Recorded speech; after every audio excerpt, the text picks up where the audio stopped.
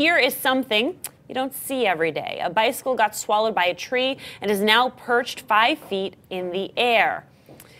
The bike belongs to 99-year-old Helen Puz, who received it in 1954 as a gift from her community. She gave it to her son, who lost it. It was then rediscovered by the Puz family in a local newspaper. Helen and her son traveled to see the tree and confirmed that it was indeed theirs. It's the weirdest story of this week. I mean, we're talking, I'm doing 4 to 6 stories in a given day, and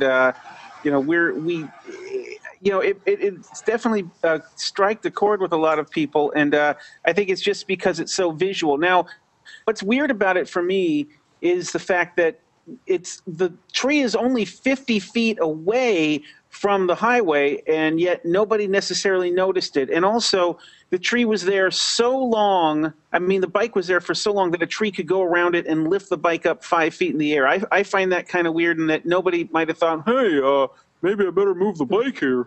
What's also amazing is that the front tire still moves, even though it's been there for 50 years and is stuck in a tree. I find that kind of interesting.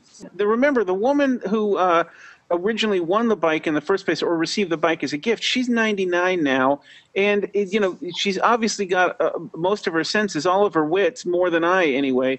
But it might be possible that she might, memory serving her. She hasn't seen the bike for 50 years. There may be no distinguishing marks, rusted away. So it's possible she might have thought, well, it looks enough like the bike I remember that it's the bike. I don't think they've done any forensic tests or anything.